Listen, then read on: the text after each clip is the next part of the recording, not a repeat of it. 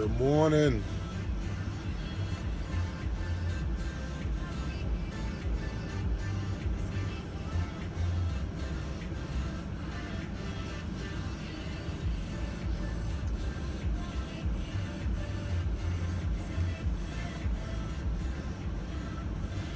All right, let me go and cut this down. Good morning, good morning, good morning. How's everybody doing?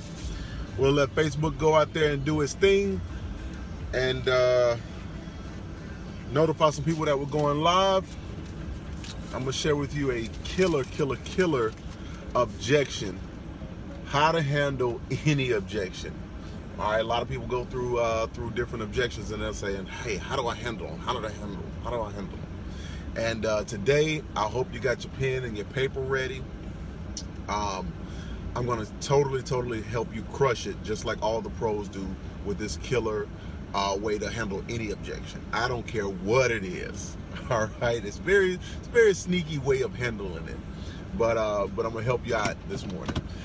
If this is your first time with me, my name is Randy Johnson, and what I do is I teach network marketers the mindset, daily habits, and secret sauce to building a network marketing business.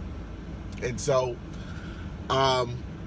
have you been building a business and ran across any objections? People give you any objections? If the answer is no, then you haven't been talking to anyone. All right, because people are always going to give you objections. Okay, so I want to help you out this morning. One of the best whoever did it. So what I'll tell you is the old adjective that people say that facts tell, stories sell is very true. Okay, it's very true. And so how do we get to stories? All right, so here's the objection. I know you're waiting and saying, "Hey, all right, get all that. What's the objection? How do you handle it?" Let's say someone says, "I don't have the money." Okay, I don't have the money to start the business. Okay, your reply is, "Hey, you know what? I really just don't know about all that. Here's what I know. I know that," and you tell a story. Okay, you tell a story. I know Billy, who was, a single father, didn't have the money. He was working 2 jobs, trying to figure out a way out, and he started working this business on a part-time basis. And next thing you know, he's blah blah blah. And then you go into, "Are you ready to get started?" Okay, they say, "I don't have the time, Randy. I don't have the time. I don't have the time to do anything like this." You know, Joanne, I really just don't know about all that. Okay, but here's what I know. I know that, and if you have your own story, say, "You know what? I know I just really didn't have the time when I saw this thing, and I was trying to figure out how could I make this work? How could I make this work? Because I needed to do something different. I needed more time with my kids. I needed more time with my spouse. I needed more time for me." Okay, and I knew if I didn't do something different, then nothing would change. Question: do you want something different? Are you ready to get started? Are you ready to get some more time in your life? Okay, and these are things. See, I hope you're getting what I'm saying. Even if someone asks you and gives you something like, "Hey, well, how do we get paid, and how does that?"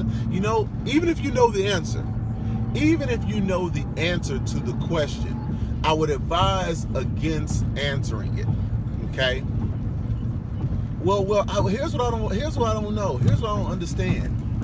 How do we get paid?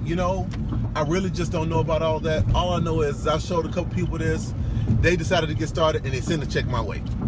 So I really don't. I just know that we show people. Some people get started, and they pay me. Are you okay with showing a few people and getting a paycheck coming into your bank account? Yeah, I'm okay with that. All right, then let's get started. See, it's a very killer / little sneaky way of handling objections. All right, because you really didn't go and address the objection, which objections people really rarely ever have a real objection. It's just a stalling tactic. It's just a uncertainty, about themselves, because if everyone was certain about themselves, they just sign up and get started, right? Unless they were already multi-millionaires or billionaires, then maybe not. But all I'm saying is if you handle the objection in that manner and you say, hey, here's here's what we're going to do. Okay, we're going to not address the objection directly, but I'm going to say, hey, listen, you know, I just don't know about all that. Here's what I know. I know that, and insert a story. See, you get a lot of your stories from your company events, teammates who are doing well, okay? Your own personal testimony, okay? All those various different things. Do you get what I'm saying? All those various different things help people out. They help people to understand exactly where you're coming from. If you can use that killer strategy to just don't even address the objection. Well, I got to talk to my spouse. Hey, you know, I just don't know about all that. Here's what I know. I know that Mary, you know, she thought about talking to her spouse, and then she said, you know what, I'm just going to go out here and make it happen. And since then, she's been able to do X, Y, and Z. Okay? Are you ready to go ahead and make a difference in your life? Yeah, I am. All right, let's go ahead and get started.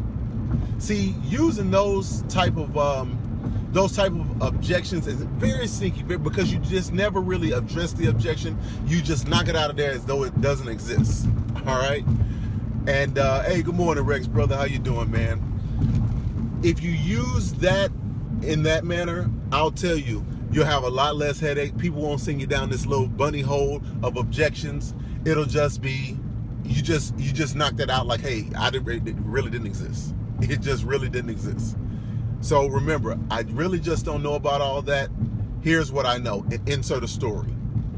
If you just become one of the best storytellers, okay, people will just listen to the stories. They'll just follow you every single where because of the stories that you tell. The stories, and make them true stories. Don't tell lies. I'm not telling you to tell true stories, because you can go into any company and you'll see any background, any occupation, people who were, chiropractors, people who were anesthesiologists, people who were former athletes, people who were military, people who were, teachers.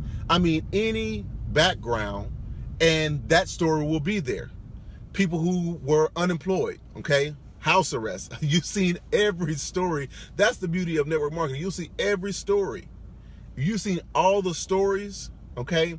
You take those stories, craft them, become good at them, and then boom. All right? Mother with 6 kids. There you go. Okay? And that becomes a me too kind of a mentality to the person who you're communicating with. If they can think, hey, me too, I can do this too, then they'll be ready to go ahead and get started with you. So listen, I truly hope that you got value. Make sure that you hit the subscribe button so that you'll be one of the first ones to get notified. And if you are inside of network marketing and you're looking for good people to reach out to, make sure you head over to meetrandyjohnson.com, enter your name and email. Okay, I'm giving it away totally free. It's my hottest prospect, good people in 15 seconds or less. Audio and PDF. I'll show you how to weed out people and find really good people to talk to about your business, products, or whatever. Okay, so truly hope that you got value. We'll see you same great time, same great place tomorrow morning. Have an awesome, awesome day.